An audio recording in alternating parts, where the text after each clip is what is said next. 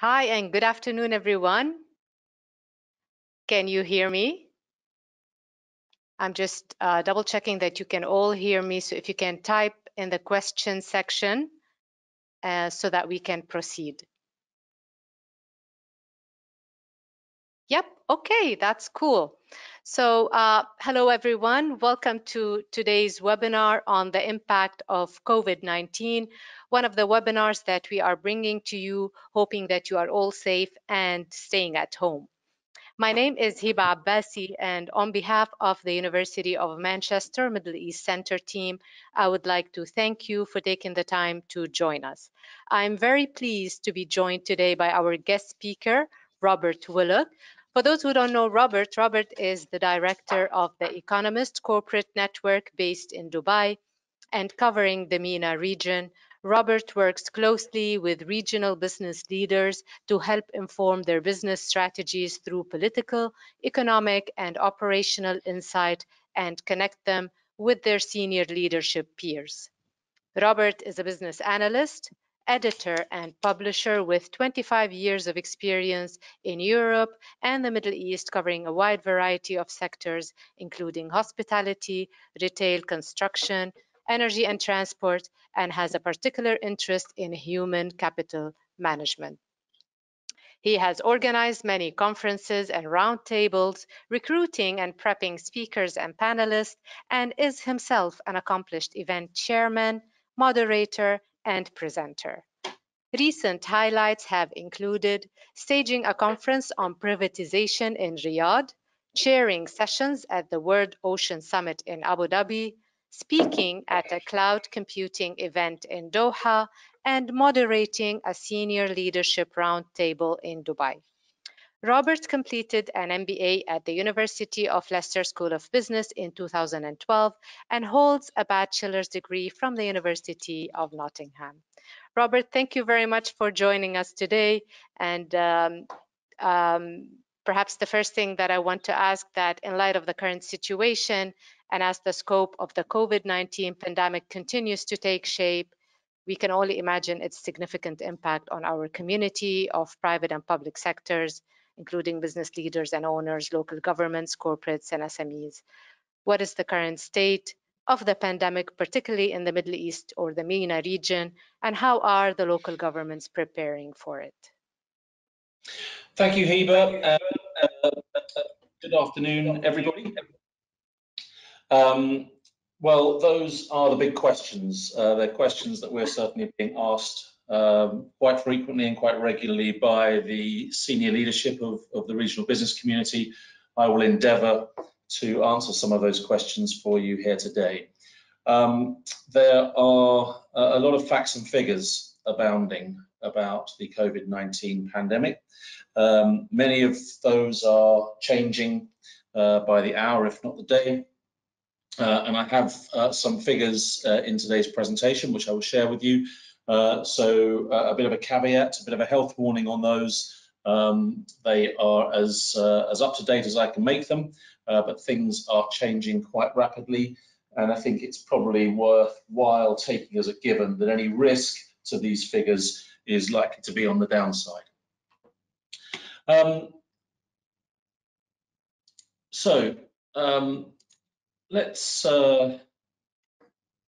Let's have a look at how 2020 began.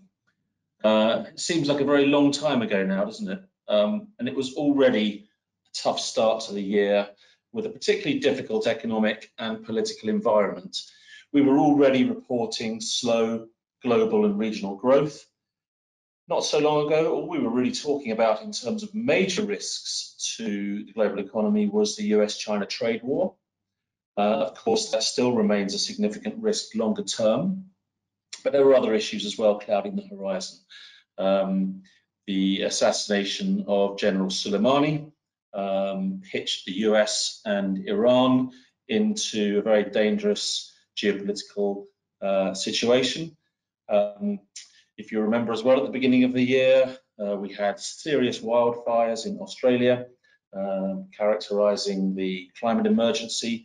There had been significant protests in Hong Kong and in Lebanon, and of course in Iran itself. Looking further forward into the year, we were expecting, and we still are, of course, US presidential elections.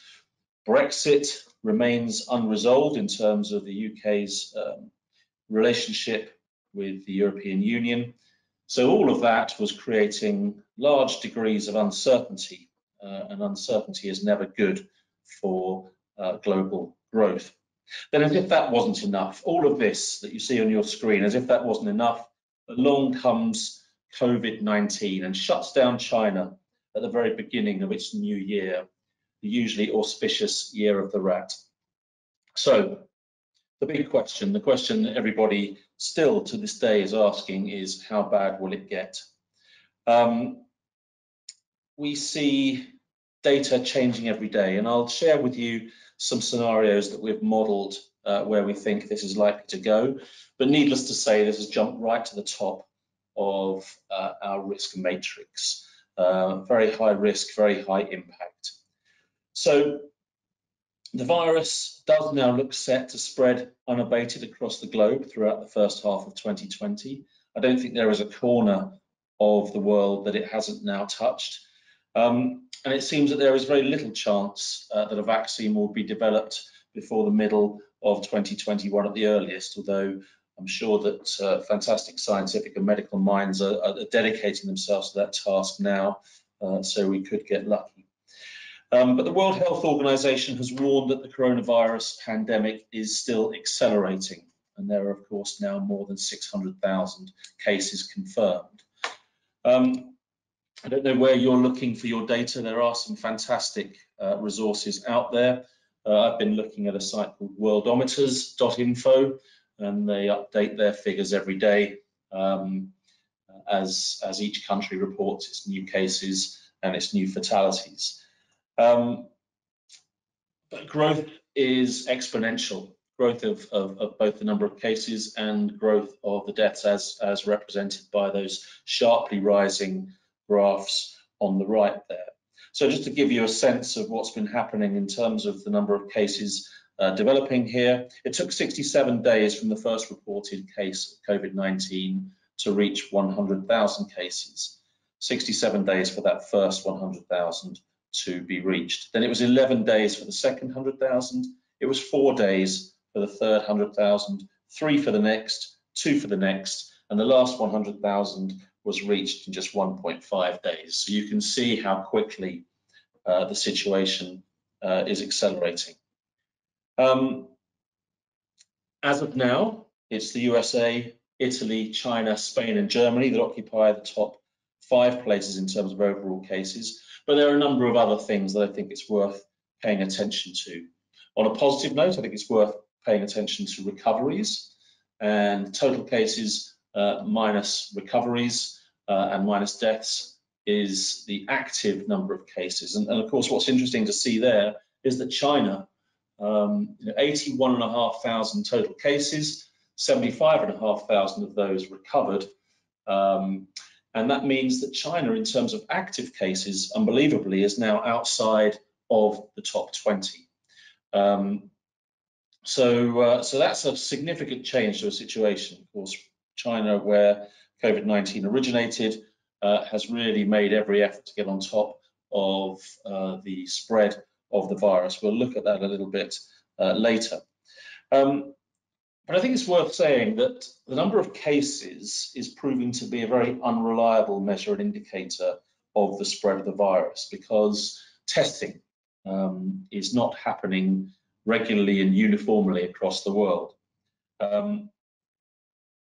Germany, for example, you can see there that Germany has reported nearly 60,000 cases, but only 433 deaths. Compare that with Spain, has 73,000 cases, a little more, but nearly a 20-fold increase in the number of deaths compared to Germany. Now, while Germany has an enviable health system, it has a lot of ventilators, it has a lot of intensive care beds, that alone can't explain the discrepancy there.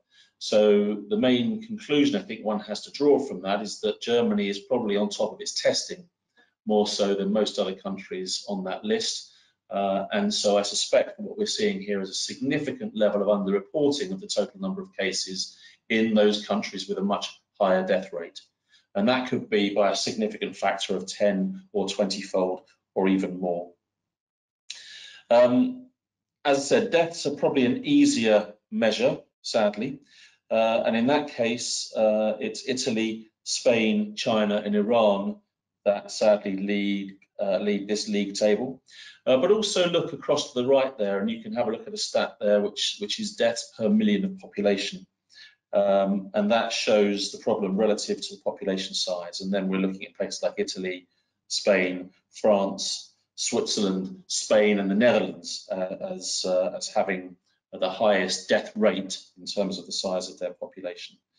But as I say, that variation in mortality rate suggests there's a significant underdiagnosis, and I'm sure we all know family and friends around the world who perhaps suspect they have or have had COVID-19 but haven't been tested or haven't been able to be tested. Now I've put there the top 10, but obviously below that you can see I've added a number of countries from closer to home here in the Middle East, and you can see the countries of the region which have the highest number of reported cases. And I think what we're really looking out for here in terms of risk is the rapid spread of the disease to countries with weaker health systems than those at the top of the table. And the spread of the disease to places in, for example, sub-Saharan Africa would really further accelerate the spread of the virus and ramp up global uncertainty even further. Even in developed countries, healthcare systems are struggling to cope with the high number of patients requiring intensive care. You can only imagine what it would be like in places less well equipped to handle that. Now, I mentioned that China is no longer the main location of new infections. Indeed, the vast majority of new diagnoses are being made outside of China, almost all now. So I think that gives us some hope, and I think that also provides the world with some lessons. Now, here you can see the number of COVID-19 cases confirmed in China, but outside the Hubei province.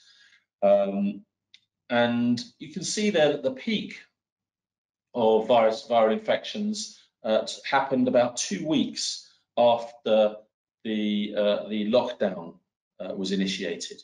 And I think for those countries now that are imposing lockdowns, hopefully they will be able to see the rate of infection slowing and then falling as those lockdowns and social distancing measures take effect.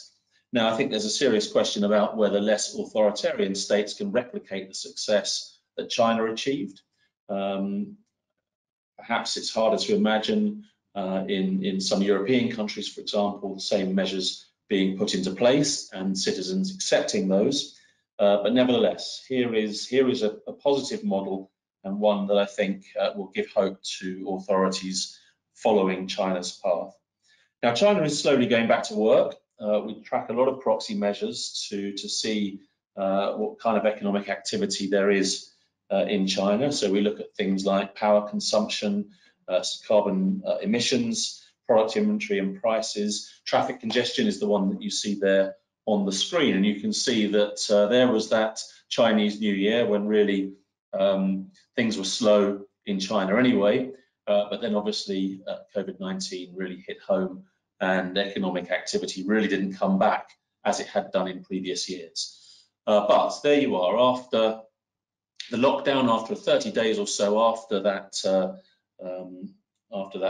time when COVID was really identified, you can see that slowly China started to go back to work. The congestion index is rising, and here we are now with congestion almost at a level that you might have expected in previous years. Now, other countries are obviously at a much earlier stage of their epidemic cycle, and it's in those countries where a difficult choice is being made by governments, and that is whether to let the epidemic run its natural course and peak quickly, or to spread over a longer period of time with those social distancing, isolation, quarantine, even lockdown measures. And the trade-off really is one between health outcomes and economic damage. And so the graph there you see on the left is one that I'm sure you've seen a number of times there before, and this is all about what they call pushing down the peak of the infection with those isolation measures. If you don't do it, the virus is quite rampant, is quite quick, and it hits a large proportion of the population quite quickly. And the risk there is that it goes way above the country's healthcare capacity. If that happens, then the vulnerable members of those society are highly at risk. And you can see at the chart over there on the right-hand side of the screen that it's about a 10% mortality rate for people over 70 years old. So I think most governments have probably rightly decided that they ought to try to do something to reduce that peak, to take it down to a level where their healthcare industry can cope. And that should minimise the number of serious cases and fatalities. I think it would be a very brave or perhaps unwise politician who said, well, let's try and minimise economic damage rather than minimise fatalities. I think that's a very difficult argument to make. So most countries now are pursuing these lockdown measures to different degrees, depending on where they are in the cycle. And protecting their more vulnerable measures in society. Now, it's worth remembering, of course, that it's not the virus itself that causes the economic damage, but the government policy response. People being at home and not at work, businesses being shut. We've seen that, of course, a lot in hospitality, entertainment, restaurants, borders closed. And these are the things that are causing business damage. So if you look at this measure, I'm sure you've heard of PMI, Purchasing Managers Index, and this basically shows levels of activity, levels of B2B activity within the relevant economies. Anything above that 50 line shows expansion of activity. Anything below that 50 line shows contraction of activity. And what you can see there right at the end of that graph is that COVID-19 and the measures that have been taken to try to mitigate its worst effects have had an extraordinary effect on the PMI. Steeper and deeper than we've seen or than we saw during the financial crisis of 2008 and 2009. So that, I think, puts it into some kind of context. There you see the US, you see the UK, you see the Euro area, but I suspect this will be replicated in other parts of the world as well. There are questions about how the world will bounce back from this, as undoubtedly it will at some stage, either when we're on top of the spread of this virus or indeed when a vaccine really starts the fight back. And there's been a lot of discussion about whether a recession caused by a pandemic enjoys a very sharp recovery because plainly demand that is lost in the period of the pandemic comes back strongly afterwards. People who haven't been going out, people who haven't been spending money, people who have been delaying purchases, delaying holidays, will ultimately, when the coast is clear, release that spending. And I think there's some fairness in that comment, although some aspects of that spending will be lost for good, especially in the services sector. You might have not been to a restaurant for 2 months by the time this comes to an end, but I don't think you're going to make up all of those lost restaurant opportunities. You might not have gone on holiday in that period, but it doesn't necessarily mean you're going to take another extra holiday before the year is out. Some will, but I don't suppose that all of that economic activity will be recovered. So we'll have to see the shape and the extent of the recovery, and I'll talk a little bit about that later. So what can and are governments doing to protect their economies? Well, the two levers that governments usually use for these sorts of things are monetary stimulus and fiscal stimulus. We've seen monetary stimulus in some places in the world that have been able to do that. Those that have had room on their base rates. So, for example, the US announced 250 basis point emergency interest rate cuts in quick succession. The UK has taken its own interest rates down to a record low. But there are other institutions like the Bank of Japan, like the European Central Bank, that are very constrained in their response to the coronavirus outbreak in terms of monetary stimulus, because their headline rates are already around zero. So their only realistic course of action would be to ease lending conditions for banks and quantitative easing and things like that. So the main thing that we're seeing from governments around the world is fiscal stimulus, spending. Now, there have been billions and trillions already promised to various economies around the world to support businesses that are losing trade, to support employees that risk losing their jobs, including the self-employed as well. There are being some very creative work done by governments around the world to try to ensure that people are not getting themselves into financial trouble as a result of this. But even this is difficult because many countries already have very high levels of debt. I mean, in Japan, you've got public debt already at around 230% of GDP, the highest ratio in the world. So very hard to imagine that it can go much higher without becoming a systemic threat to the global economy. And of course, in other highly indebted developing countries, especially those where that debt is denominated in the US dollar, which has strengthened somewhat over the recent weeks, fiscal stimulus would really raise the risk of a debt crisis a bit further down the road. Now, a lot of what's being done has been done in an effort to boost confidence, because sentiment plays an important part in all of this. Now, on Monday, the 9th of March, nearly 3 weeks ago now, you'll remember that stock markets fell very sharply on that day. They've recovered slightly, as you can see on this graph, but still we're getting changes of huge magnitude on a daily basis, changes that you wouldn't normally see in trading. And I think that leads to a fair question, which is whether the markets have and are overreacting to COVID-19. And perhaps they are, but I think really stock markets are just operating at the same level of uncertainty as the rest of us, particularly how deep is this going to be and how long is it going to last. So that's what's happening at the moment. There's a lot of uncertainty. There is a lot of disruption, and the markets are bouncing around, of course, looking for signals, looking for clues, as they always do, as to what might happen. So reacting and probably overreacting to announcements that are coming out from various governments around the world. As well as stock markets, many commodities were affected, and in particular, the price of oil collapsed on that same day from around $59 at the beginning of that day to around $33 at the end of that day. Today, it's around $28 for a barrel of Brent crude, and the oil market in particular was hit by fears that global oil consumption could contract in 2020 if the virus wasn't contained rapidly, and continues to weigh on economic activity. And I think that was probably a fair concern if you think that the vast majority of demand, or vast majority of new demand for oil comes out of Asia, 30% of that from China, 50% in total from Asia. Of course, when that was the main center of the coronavirus outbreak, there were grave concerns that that would lead to a massive drop in demand for oil. But it wasn't all about supply and demand in the oil market.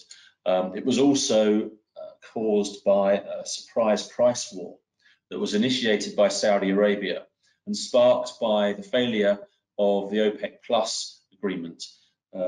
Saudi essentially failed to persuade Russia to cut production levels in response to slowing demand. Saudi decided in retaliation, in response to that, to simply pump as much oil as it possibly could and to sell it at a discount, particularly to Russia's oil customers. The US, as demonstrated by this fabulous cover of The Spectator, was caught in the middle. Now, what was Saudi doing there? This seems to be counterintuitive for somewhere like Saudi that relies so much on oil revenues. Well, Saudi has relatively low production costs, it has deep pockets, and I think it needed to show that it could flex its muscles here in this situation when it didn't get its way. So Saudi here is demonstrating its power as a major oil producer, but nevertheless, a low oil price environment will be particularly harmful, particularly to our region here in the Middle East. There will, of course, be some beneficiaries, and countries that are high net importers of oil will benefit from this low price environment. But here in the Middle East, the price war will make a real mess of public finances. So here are a couple of graphs that demonstrate that. Over there on the left, you can see what we think will happen when Saudi ramps up its production towards its daily capacity of 12 million barrels per day. You'll see that over the last few years, America, surprisingly, has become almost quietly become the world's largest oil producer. But its shale oil business is very price sensitive, and it simply can't sustain a profit at the kind of levels that we're seeing oil at the moment. Russia, well, Russia's going to be an interesting negotiator on this. If you look at the graph on the right-hand side there, you can see something that makes me think that perhaps Russia isn't quite as concerned with a low price environment as you might imagine.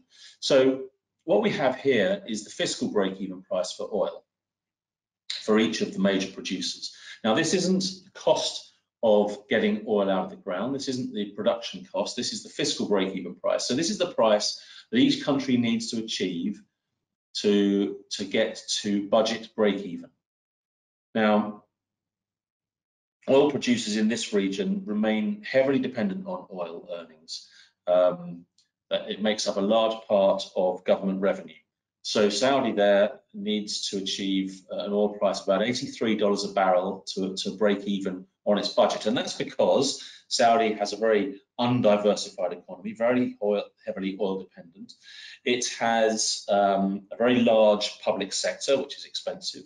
It has large citizen subsidies, no income tax, for example, free healthcare, free schooling for Saudi citizens.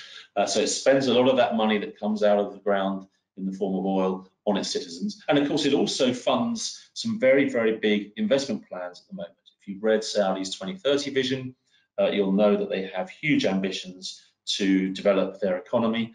And of course, they have these big mega projects as well, which have been widely publicized. And these all need paying for. And that's why Saudi has such a high fiscal break-even price. Others have similarly high break-even prices. The UAE there, you can see it around $70 a barrel. And then that number falls as you run down the list there. Qatar doesn't need quite as much. And Russia there at the bottom, only about $42 a barrel to achieve fiscal break-even. Now, of course, you can still prefer to have a higher oil price, but Russia is quite content at the moment to squeeze the US as well. So this is kind of a three-way fight rather than just simply a two-way price war between Saudi Arabia and Russia. And that means that the solution here is probably that not very simple.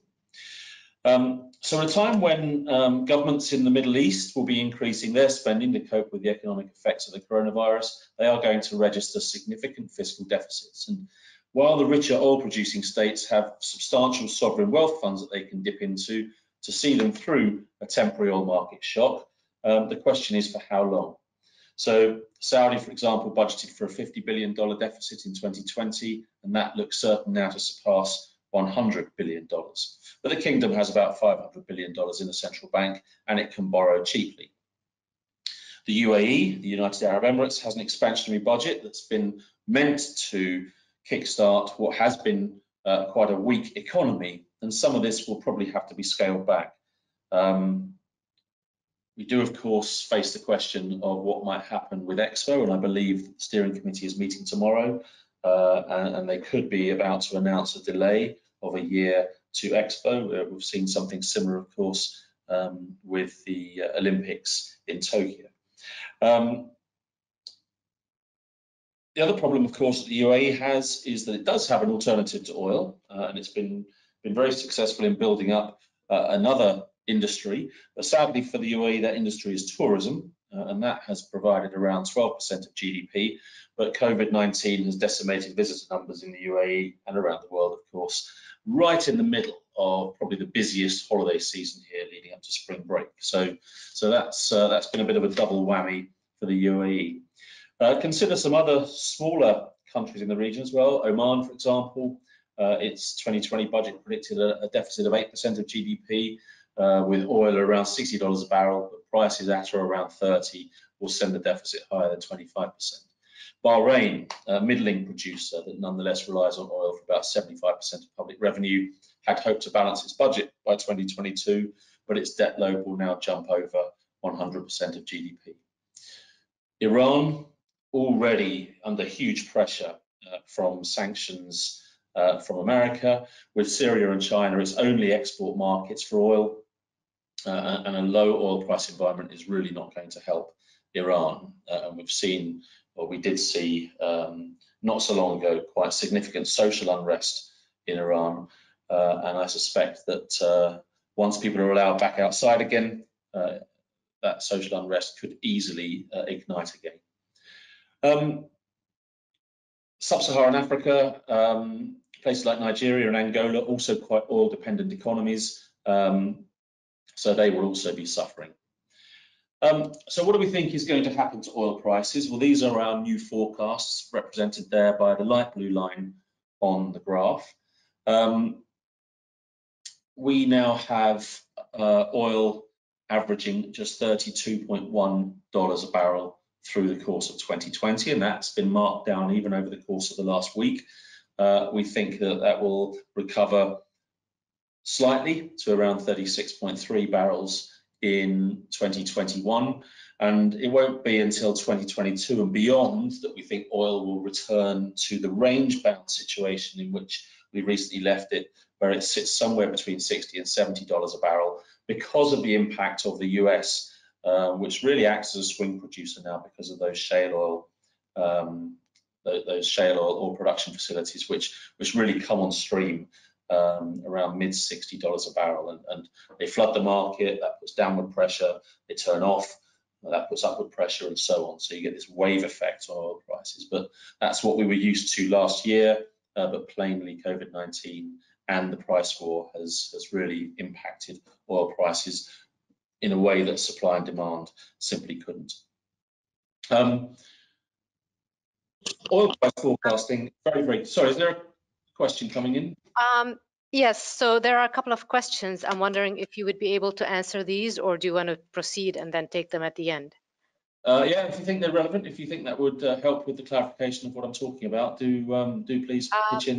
Yeah. So there's one related to the oil production. The question is, where are all this production of oil? Where is it all consumed, and how much can be stocked in tanks? Yeah, so storage is going to be significant here because, plainly, if you've got oil demand weak or even potentially falling, but oil production at record highs, then that oil has to go somewhere. You've got Saudi Arabia furiously pumping oil. You've got Russia refusing to reduce its oil production. So perhaps the one that's being squeezed at the moment is the US, and certainly those big shale oil facilities will be turned off for the time being. We may even see some business failures there. So if the US production falls, that will obviously be taken up by the additional production out of Saudi. But otherwise, it's going into storage, and I think you're going to see a lot of ships at sea with full tanks, and you're going to see a lot of onshore storage facilities as well, sat there with large amounts of oil. And of course, that means that we're going to have oversupply for some time. So this problem isn't going to go away anytime soon. So it'll take a long while for that oil to work through the system. So yeah, that's why we think that the low oil price environment will last, even if Russia and Saudi do get around the negotiating table sooner rather than later. Yeah. So can we take another question before we move on? We have a question from Tariq asking, what is the aftermath impact of COVID-19 on the banking sector in the MENA region, especially on the non-oil producer countries? And do you expect other countries to follow the same fate of Lebanon? Well, I think that's a very interesting question. So, are we likely to see problems with the banks? Are we likely to see runs on banks? Are we, and again, this is very much a sentiment and confidence question. We haven't seen that yet. We haven't seen people trying to get money out of their banks in large numbers. We haven't seen a banking crisis yet. But plainly, as this works through, we're going to start to see what this means in terms of the banking sector. So, follow this through logically. At the moment, you're seeing businesses asking for holidays in terms of payments, in terms of rent on their premises. You're probably seeing payment delays from company to company, and of course, all this is going to put huge strain on financial systems. You've got much higher sovereign risk coming out as countries deploy these massive fiscal stimulus plans. And of course, while some of this money is going to be printed, with the risk of some inflationary effect, there are, of course, also going to be huge strains put on the financial services sector. So I think that's definitely one to keep an eye on. It's not something that's being talked about seriously at the moment, but plainly, as this all washes through, and as we start to see potentially business failures, then we're starting to see some increased bad debts, and then I think that's what's going to put pressure on the banks.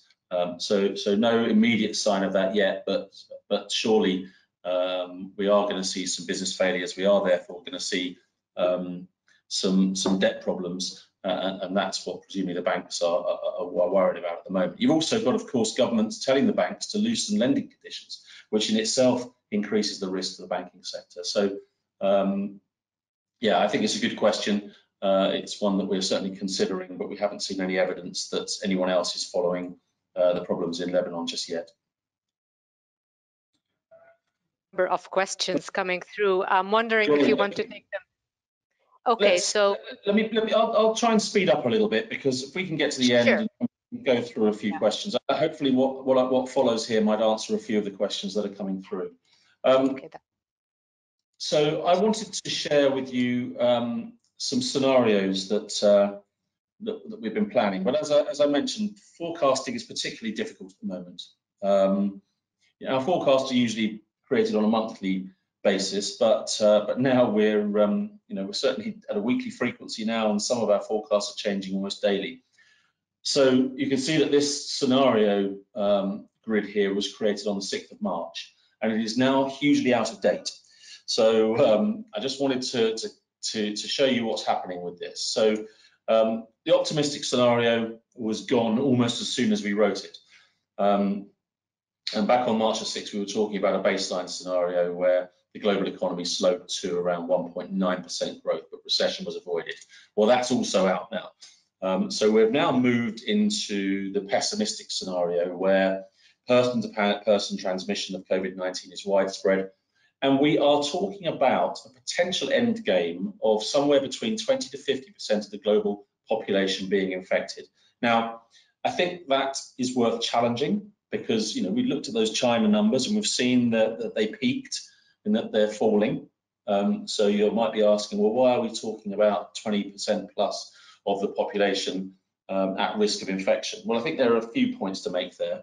Firstly, so far these infections have largely been in the countries best equipped to deal with it. You saw China mobilize in an extraordinary way its response to COVID-19. But as I mentioned, if this really takes hold in subcontinent, in sub-Saharan Africa, then we're going to see much faster and deeper penetration of the population. So I think there is still a grave risk that this will go much farther and faster than we've seen. There is, of course, also the risk of secondary infections. So you're not out of the woods with this until really a vaccine has been created and has been deployed. And whilst any small number of cases remain in the population, there will be a risk of further infections. Of course, as more and more people have had it, this thing that you've heard called herd immunity takes effect, and that slows the spread of the virus. But the pessimistic scenario is nevertheless that large swathes of the population are likely to be infected. You're likely, therefore, to see large requirements for quarantine and lockdown, as we're seeing in most of the countries so far affected, and healthcare systems severely strained. There is, of course, a risk that the virus becomes a seasonal disease. So until that vaccine is produced and until it can be widely distributed, there's a chance that, that it comes back every now and again. And we don't really yet know whether this virus is weather dependent. There have been rumours that the virus doesn't do well in temperatures above 26, 27 degrees, which would be good news for us here in the Middle East as we approach the summer. But I think that's still really as yet an unknown. The nightmare scenario is not pleasant. It's probably not worth exploring at this stage, other than to say that that comes with a serious risk of the collapse of governments of those countries that doesn't cope, leading to some quite severe refugee problems. And if that really starts to happen, then the global economy isn't going to recover until probably the middle of 2022. We're not there yet. We're somewhere between that baseline and that pessimistic scenario, but nevertheless, we've had to downgrade our forecasts quite frequently. So it's a fast-moving picture, but these are the forecasts that we produced on Thursday, Friday. So they're reasonably hot off the press, and they are a significant downgrade to the scenarios that we released just 10 days before. So that's how quickly we have changed our forecasts from what was 1% global growth to now minus 2.2% global growth. So we've had to revise our forecast for GDP growth, for inflation, for trade, and for commodity prices. So we believe that global output will contract by 2.2% this year. And bear in mind that as recently as December, we were still talking about full year growth of plus 2.3% before the outbreak really took hold. There are some lowlights on that graph there. You can see, I mean, the Eurozone, those countries within the EU that operate the euro as their currency, will register a full year recession in 2020 of nearly 6%. And of course, that's because those economies are led by some of the countries that are really suffering at the moment, like France, Italy, Spain, Germany. So the Eurozone is really where this is being felt most keenly at the moment. We think trade disruptions will be very severe, and we'll see global trade contracting by 1.4% in 2020. Although interestingly, inflation, we think that the demand dampening impact of the coronavirus will largely balance the supply shock. So no huge impact globally. We've ticked it up to 3.8% this year. But of course, this is a blend of all of the global inflationary figures, and you might see some regional pressures on inflation and also some potential currency crises. Here's our forecast, a bit more granularity, a bit more detail here for the G20 economies. And what you can see here is that we expect all the G7 countries and all but 3 of the G20 companies to experience a full year recession in 2020 now. The 3 countries that will avoid recession, according to our latest forecasts, are India, Indonesia, and ironically, China itself. So we expect China's real GDP growth to drop to 1% this year, and that was down from 5.9% before the coronavirus outbreak started. So the countries that we're expecting to avoid recession are largely only doing so because they were forecast to have much higher growth rates in any case. We think that the US's output will contract by 2.8% this year, and that's down from a full year growth of 1.7% we forecast before the coronavirus outbreak started. That has big questions and big implications, I guess, for the US election coming later this year.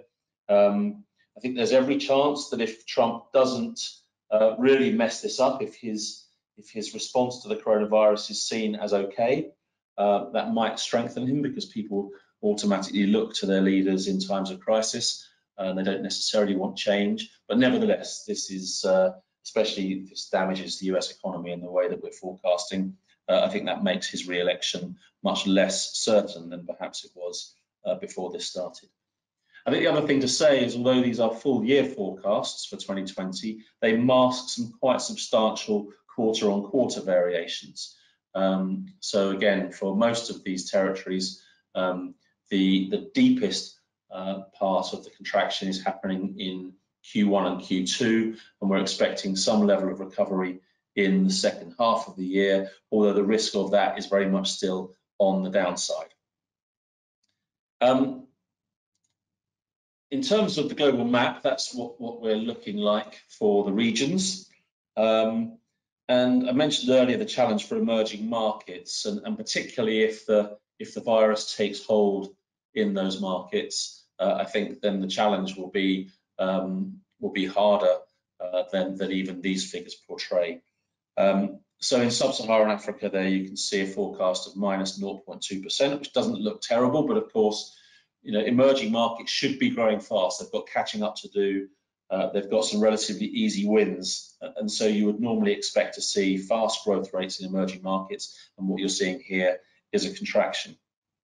In countries running a current account deficit, their currencies will come under pressure. So the continent's largest economy, Nigeria, we saw an effective 15% currency devaluation at the back end of last week. So we can expect inflation there to soar and economic growth to slow. We can't rule out a recession there. South Africa, I think, is really the one to watch out for. The continent's second largest economy. South Africa finished 2019 in recession and grappled with real difficulties like chronic power shortages. And the government there has very little scope for any counter-cyclical stimulus in the face of a global economic downturn. In terms of what's happening with the virus in South Africa, so it was March the 18th, South Africa had reported 116 cases. We're now 11 days later, and it's reported 10 times as many. So quite serious growth of the virus there in South Africa. And again, I reiterate that this is only tested cases. So many, many more could be out there in South African communities. And of course, this is hugely worrying in a country with the world's highest levels of infection of HIV and AIDS, which is a disease which suppresses the immune system. South Africa also has 30% unemployment. So you've got a real cocktail there for disaster, especially if families lose their breadwinner. You've got a country there where the state really can't afford to help. Moving north into the Middle East, we've got a real mix here of some of the world's richest and poorest nations, but also some of the world's riskiest states and most vulnerable sovereigns. A combination there of heightened geopolitical risk and over-reliance on volatile oil earnings, as we've already discussed. Now, while some of the wealthier Gulf Arab states have good public health systems, other countries in the region just lack the infrastructure and financial wherewithal to deal with an extensive coronavirus outbreak. So places like Iran, obviously already under severe strain from US sanctions, but also places like Egypt, they will feel the strain very heavily. And then, of course, if the epidemic spreads to conflict zones in the region, such as Syria, Yemen, Libya, it will just be impossible to contain. So, that I think speaks to some of the more negative views about the potential spread of this virus. I mentioned also, regional tourist destinations such as the UAE, but also Oman and Egypt, they'll be severely affected, and the UAE also by its status as a shipping hub. Just wanted to say, we talk a lot about GDP at The Economist. It's a nice round measure that I think sums everything up and packages it into a single figure. It's useful for businesses and useful for politicians to look at and say whether countries and regions are doing well. But perhaps at the moment, a dashboard of indicators that we better use right now is more a dashboard of indicators around health outcomes, around the risk of business failures, unemployment and income losses for workers, particularly low-income workers. And so, I think we're trying to focus more on the human aspect of this than simply this GDP overview. And it was for that reason that we conducted a survey of Economist Corporate Network members and other business leaders here in the region. And I'll just take you very quickly through these before I come to an end. There's just a few more slides left. But we were asking, first of all, about the impact on business and how the outbreak has affected people's growth expectations for the year as a whole. Here you can see that for more than 8 in 10 companies, their expectations are of downgrades. Some of those have already happened, some of those are likely. I suspect if we ask that question again this week, those companies that have downgraded their outlook would be more than those that are expecting to, because I think this is already happening.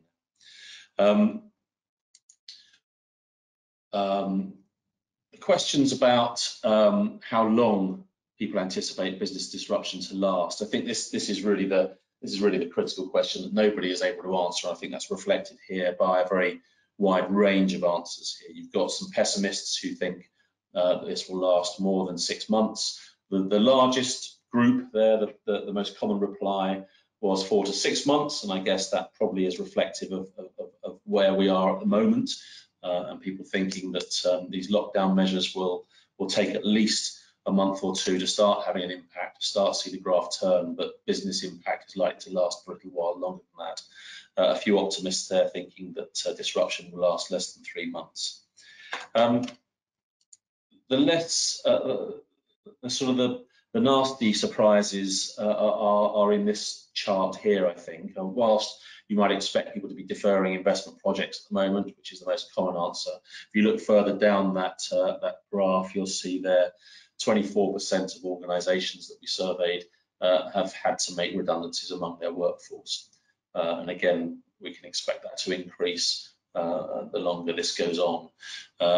Companies also requiring staff to take unpaid leave, 20%. Again, perhaps that will increase as the pressure builds on businesses. So, you've really got some personal problems emerging, and particularly in places like the UAE where employment and residency are linked. We might consider what that might mean after this crisis is over in terms of the overall population of places like the UAE. And you might see something of an expat exodus, much like we saw in that 2008-2009 financial crisis. Business leaders, they're people too, don't forget, and they have their own concerns. What I would say here is that their own concerns about personal health are dwarfed by their concerns about their family's health and the health of their employees. There was concern expressed here about their family's financial security, but given that we're talking about business leaders here, presumably some of the better paid members of society, you can only imagine how much more concern would be expressed among people with lower incomes. The 3 bars on the right there just simply show that, as is usually the case with surveys, people's concern increases as you move from micro to macro. Yeah, my business, well, I'm concerned about it, but I'm much more concerned about the region, and I'm even more concerned about the world. And I guess that's because those things lie outside of people's control. But I think, this is really just to sort of try and understand the more human aspects of this challenge. And I think people are starting to give some consideration as to what life and business is likely to be like when this all finally does come to an end. And I just leave this sort of summary chart here of what we're likely to expect. This hopefully sort of sums up everything I've just described. But I think there are some more philosophical discussions to be had here. What kind of society are we likely to emerge blinking into when this is all over? Is public appetite for higher taxing and spending likely to increase? Are we likely to see those key workers that we're all applauding from our balconies and our streets at 8 o'clock every night?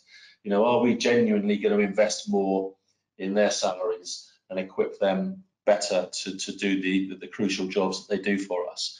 Are we more comfortable now with a rollback of our civil liberties? We're living through this now. We've never, most of us have never experienced lockdowns before. We're experiencing them now.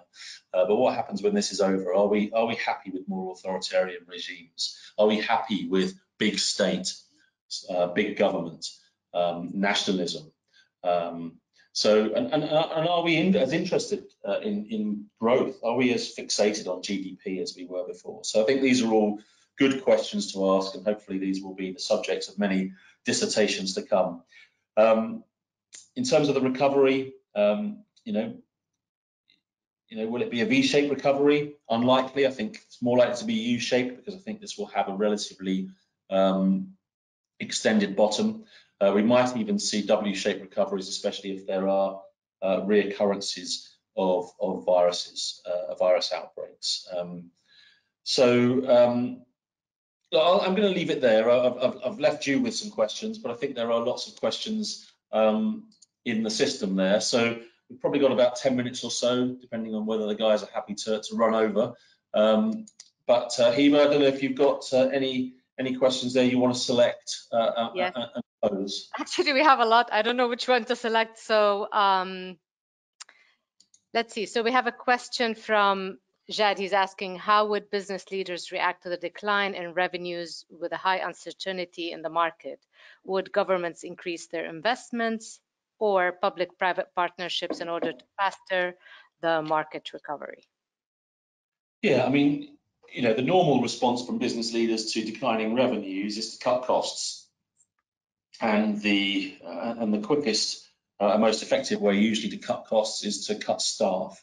But I think governments around the world are urging caution, urging patience among business leaders at the moment, because what they really don't want to see when this all comes to an end is hugely inflated unemployment figures. I mean, I think we were all a bit shocked, I think, to see the US last week, where I think, if memory serves me right, unemployment claimants went from 300,000 to 3 million in 1 week, and that was simply, I'm sure, a function of business leaders shedding staff in the light of much reduced revenues. I mean, if you think about the hospitality businesses that are all shut down at the moment, they're having to keep staff on their books without any meaningful revenues, and they will have landlords and suppliers breathing down their necks. They'll have the taxman breathing down their necks, and even if the government starts to give people a break on taxes, or even if landlords start to say, well, I'll give you a 3-month holiday, those landlords have still got to earn to maintain their own workforces and their own costs. So this simply gets passed down the line. So I think business leaders at the moment will really be struggling with this. Those with good cash positions perhaps will have a bit more breathing space. We know that the airlines, for example, are in different stages of panic with this situation, and they'll be asking the government for help. And the businesses, the types of businesses that are affected, and they will be, and their employees will be deeply concerned about the risk of redundancy at this time. So yeah, I think that would be the normal expectation for businesses in a period, in a time like this. But on the positive side, as I've mentioned, if this can be controlled and business activity does come back quickly, then any business that has shed too many staff is not going to be in a position to take advantage of that spike in demand. So I think business leaders will also be looking at that and thinking, well, we don't want to cut too far and too deep. If we can rely on government help and support to maintain our workforce through this period of time, or furlough staff until such time as we're ready to open up again, then that would be a much better outcome than simply laying people off. Right, so we have another question from Khurram. He's asking, how do you see online e-commerce sector is going to grow? Also, what could be the impact on FMCG business, specifically in the GCC region? Yeah, I mean, it's a great question to ask. I mean, e-commerce is really taking the strain, isn't it, when it comes to servicing consumers who are really unable to get out and about to the bricks and mortar retail establishments. We do actually have on the 8th of April a webinar where we'll be looking at e-commerce, and we've got some great speakers from the world of e-commerce talking about how they are gearing up to the challenge of increased demand from consumers staying at home and shopping online. So yeah, this is going to grow, and I think a lot of what we see now will change behaviours longer term. So we're not going to see e-commerce do well now and then that business all just die away again as people return to normal. I think some of that spike will stay. And frankly, we're going to see that with, I think, some of the tech solutions that we're all using now to stay in touch with friends and colleagues. So, there are lots of new words in our lexicons now. I don't think I talked much about Zoom before this all broke out, or MS Teams, or Hangouts, or there's been a whole load of online connectivity software that we're all now getting used to using. These webinars now, really fantastic tools for connecting people in a way that we can't at the moment, because we're limited on our face-to-face interactions. So, will businesses see this as an opportunity to reduce their travel bills, to reduce their hotel stays, to reduce their big conferencing costs, to bring their staff together in a way that they've got used to through the sort of the COVID lockdown period? So, it's not just e-commerce, but I think there's some of these tools now that will become regular fixtures in the communication armory of businesses, and we're going to get much more used to having businesses like this. Personally, as someone who runs a network that uses a lot of face-to-face interactions, I'm really missing that, and I'd like to get back to that. But I have to say that the webinars and the other tools that we've been using in the meantime have allowed a very fast and frequent means of connecting and communicating with each other, and I think that will stick. So I think business behaviours will change as a result. Yes, so we have many questions about unemployment and a lot of concern here. Do you think that unemployment rate will peak soon after the virus problem is finished? Well, I think the peak will happen during the outbreak and during the measures that governments are taking to stop the flow, because it's right now where businesses are carrying the costs of large underused workforces. So, if I was a business owner now looking at, if I was a consumer-facing business owner now looking at my revenues falling off a cliff, but still holding, large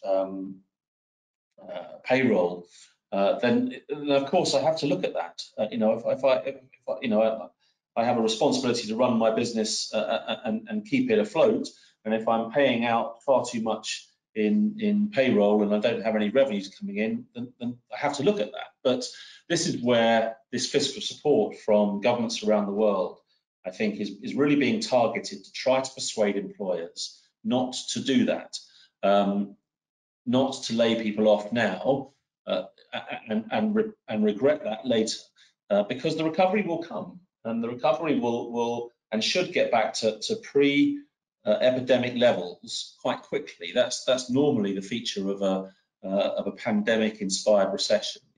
Once it's cleared, people get back to spending. They've probably not spent a lot of money during that period of time, and some of that demand will be pent up and will be released. And if you as a business have pared yourself right down to the bare minimum, and then when that demand comes flooding back, you're not ready for it, then I think you're going to regret that. So governments, I think, if they can, and we've seen this especially in places like the UK, they're paying up to 80% of salaries of employees that are facing redundancy, in order to persuade businesses not to let them go. So, I think while the threat of unemployment, the threat of redundancy is something that so many people are worried about right now, and rightly so, hopefully those targeted government interventions can really minimise that. And through this, but Mahdi is asking, do you predict any major shift in the geopolitical landscape in the region due to COVID-19 impact? Again, good question. I said, it's almost easy to forget that it was only a few months ago that we were facing, really, really difficult times in terms of Iran's relationship with the US and the US's allies. We had missile strikes on Saudi oil facilities inside the kingdom. We had the assassination of the Iranian General Soleimani in Iraq, and we had threats of reprisals, and that was really high tension. Now, at the moment, I think everyone else has plenty of other stuff to worry about. but the US is still ratcheting up pressure on Iran, and those sanctions have not been relieved, have not been reduced. And in fact, you've even seen some secondary sanctions imposed on countries, on companies, sorry, that have been caught dealing with Iran. So the US has not taken the foot off the gas there at all. Will normal service be resumed after all this is over? I suspect it will. And I think the machinations at the moment going on with the oil price war will also potentially come back to bite the region. I think there's unfinished business there as well. So geopolitical tensions, for the moment, parked to one side. I don't think we're going to expect any big developments in that space, but look, everybody's got a much bigger and more pressing priority at the moment, and that's to fight this virus. Question is about investment. Is it a good time to invest? And if yes, in what? Real estate, government bonds, buying stocks, acquiring small businesses? Which are the business fields to look for? Yeah, well, it depends if you can see the bottom, doesn't it? As always with these things. So, the recovery, as I said, could come back quite quickly. I think there is a suggestion that the markets have overreacted to this, but nevertheless, if we're talking about a major global recession, then the markets will reflect that.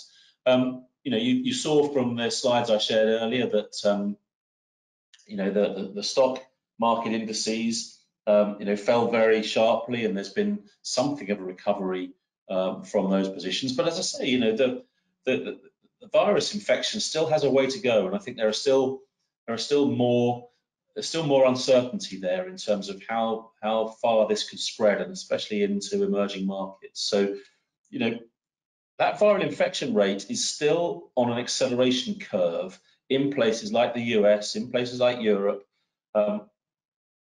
These regions are not on top of this yet, and until such time as they are, I think the markets will remain very jittery.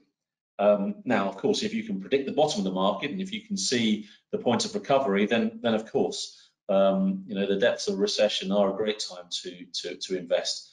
Now, the things like the property market probably tend to react slower, but undoubtedly there's not much activity going on there at the moment, and so we might see a bit of a lag there. But certainly in terms of stocks and some commodities, yeah, I'm sure that smart investors will find the exact right moment to jump back in on those. Traders make all of their money, of course, on disruption. They can make it up when the markets are going up or down. But for us mere mortals, we've got to get in at the bottom and hopefully ride the curve up. Okay. So do you then, after the recovery, that question. So how do you see the rise in the number of businesses being set up in the next couple of days, given the redundancies taking place, especially in FSI? Yeah, I mean, businesses being set up, I can't imagine that now is a particularly fertile time for business setup and business establishment. I mean, there will be some visionary people who see opportunities in all of this, and I think those trends towards e-commerce and digital financial services, maybe this is a perfect time to be doing that. But again, it would be a brave person who looks at the current environment and thinks now is a great time to start my business. So do you think that there might be a shift from capitalism into a new system that is a mixture of capitalism and socialism? And do you expect the systematic impact caused by this outbreak, the current macro environment? Yeah. I think there's a real chance that public appetite for bigger government and more nationalisation of important assets would be desirable. I mean, I think if you imagine that people are going to live through a few months here where governments have really had to come to the aid of people, of businesses, if we're getting used to that and if we've supported that, and now, are we simply going to return to normal afterwards? Are we simply going to return to sort of capitalist models and say, well, that was a lucky escape, or are we actually going to have a much bigger appetite for higher tax and spend after this is all over? I don't know if those of you who follow British politics, I mean, I'm talking to the University of Manchester here, so presumably lots of you have an interest in what goes on in the UK. But it was interesting to see Jeremy Corbyn, who this weekend will step down as leader of the Labour Party, the Majesty's opposition. And he produced a video that said, "I've been vindicated. Here is this dyed-in-the-wool socialist who's a big fan of nationalisation, who's a big fan of much bigger government spending, who's a big fan of wealth redistribution." And he said, it's taken a pandemic for the government to do what I've been advocating for many, many years, but see, I've been proved right all along. Now, whilst I suspect that's probably wishful thinking on his part, I think there's a grain of truth in that. And if we do come out of this, thanking our governments for these huge fiscal stimuli that they've put in place, and if they've worked, then I think there will be a much bigger public appetite for big government and perhaps something that looks a little bit more socialist in its nature. So perhaps take the last question. I know that there are many questions, but there's a time limit to this. So this question is from Brian, and he's asking, some forecasters are predicting oil prices below $10 per barrel due to prolonged demand shortages and the continued aggressive supply. Do you see any scenario for sub $10 oil, or any scenario for sub $10 oil? Yeah, it's certainly not in our forecast. So our forecast really has the oil price bottoming out at around $20 a barrel. There is potentially downside risk on that, but we're not seeing that at the moment. I shared our oil price forecast with you. I think there have been some signs that the Russians are closer to returning to the negotiating table and re-looking at the OPEC Plus agreement. But at the moment, I think you've got most of the major oil producers who are looking much more self-interested. They are. Saudi has essentially decided that it's going to use volume to replace value. If we can't get the price we want, well, let's just shift more of it and sell more of it, and therefore increase our income that way. But of course, the value of that additional production won't make up for the loss in revenue from the lower oil prices. But we don't see $10 oil in our forecast. But as I said right at the beginning of this presentation, all of the risk to any of these forecasts at the moment is to the downside, and that, I guess, is the caveat perhaps I should finish on. Has asking, what do you think the COVID-19 impact will be on the private equity, mutual funds, venture capital investing activities, and the capital markets in general in the MENA region?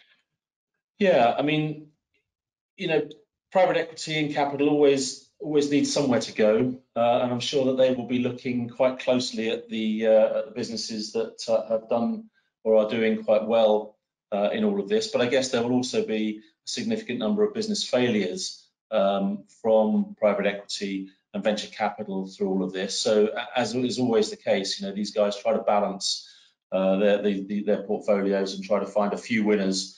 This might accelerate some of those. They might find some that really fly, but a number absolutely fail. So I think the capital markets in general, that's proving quite difficult for the time being. And with the value of equities, having fallen so low, I think people will need to be, looking at their portfolios and their earnings and looking for opportunities elsewhere. And normally in these situations, you'll see a flight to safe havens, a flight to things like gold, a flight to dollar, which obviously is essentially the reserve currency of the world.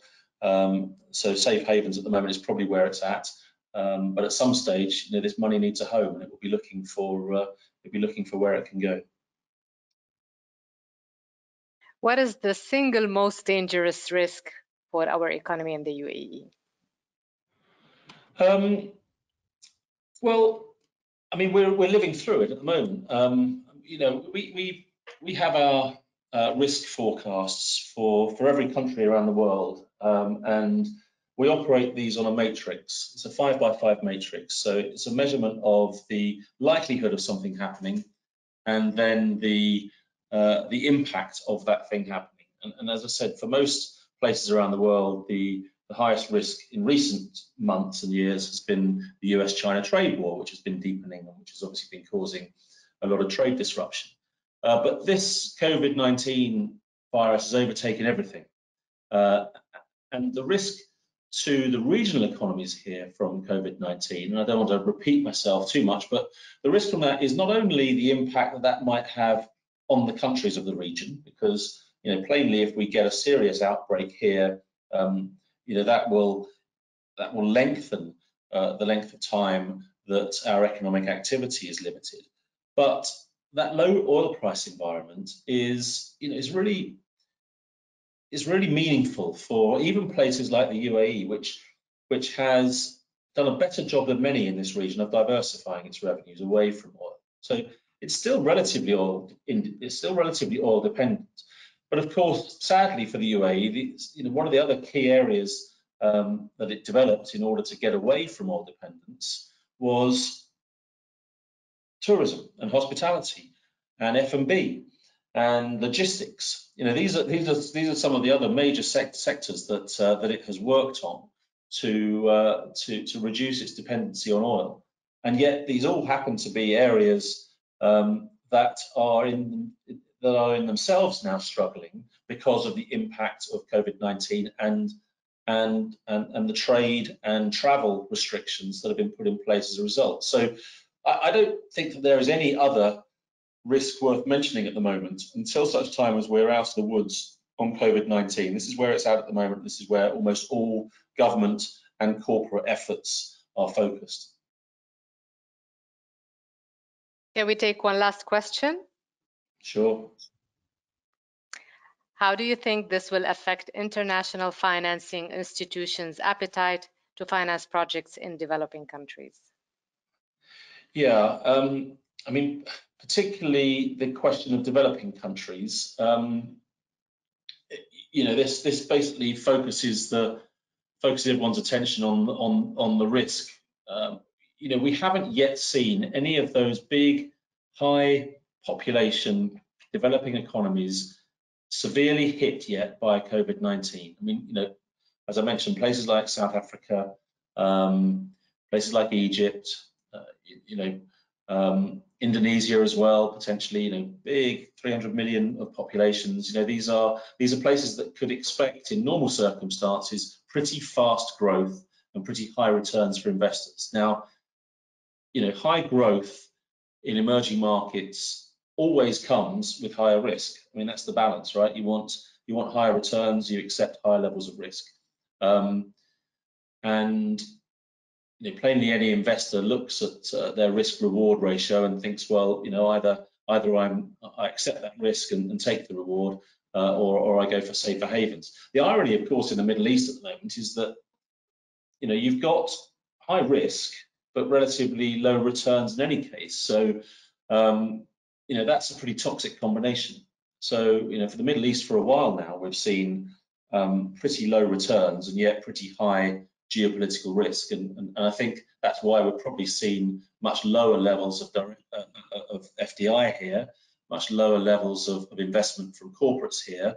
They've all pretty much taken their investments east, and they're looking at Asia where they can get higher returns and lower risk. So something like COVID, of course, changes the risk profile. I think it reminds people that the risks in developing markets are not just financial risk. I mean, this is a health risk essentially, and these countries that are just ill-equipped to deal with COVID-19, if they suffer a severe outbreak, will really put the brakes on those economies, and probably decimate them in the short term. And I think investors will have to pay attention to that as well, because that's material. with this, unfortunately, we have to end all the questions. We received a very high volume of questions, and I apologize for everyone for not being able to go through them all. But we will be, this session is recorded, and you will all receive the recording for the session, so you can go through it again, and perhaps if it can answer your questions. So with this, I would like. Hiba, if I just very quickly, Yes. I will look through those questions. One opportunity to answer some of those, and I'm seeing some good ones in there as well that probably do need a response. We have another webinar tomorrow, the Economist Corporate Network webinar, in the company of our regional editorial director for Middle East and Africa. It's 2 o'clock tomorrow, Dubai time, and we're going to be exploring in more depth some of the economic implications of COVID-19. And I'm interviewing Pat, and I might put some of those questions to her then, if you don't mind. And so I'm happy to welcome any of you to join that tomorrow. Perhaps if I share the registration link with you, Hiba, you can distribute that to some of the attendees today if they want to join that and hear more on some of the questions they've asked. Well, thank you so much, Robert, for this. So if anyone is interested to attend tomorrow's session, just drop me a quick message, and then I will be able to send you the link so that you can register and attend it. Robert Willock, Director, the MENA region at the Economist Corporate Network, thank you very much for joining us and for the session today. It was really valuable, and we had more than 110 attendees attending this session. So thank you very much. Thank you everyone for taking the time to listen to us. And during this time, we will continue to offer our suite of online webinars that can connect you to the ideas and the insights of the University of Manchester wider community and its partners from anywhere you are in the world. So stay tuned to our next webinars. Thank you again, Robert. Thank you everyone for joining us, and have a great and safe evening at home. And do not leave your homes after 8 p.m. if you are in Dubai. So thank you all. Thank you, and we look forward to receiving your questions. Thank you. Good night, everyone. Good night, Robert, and thank you again.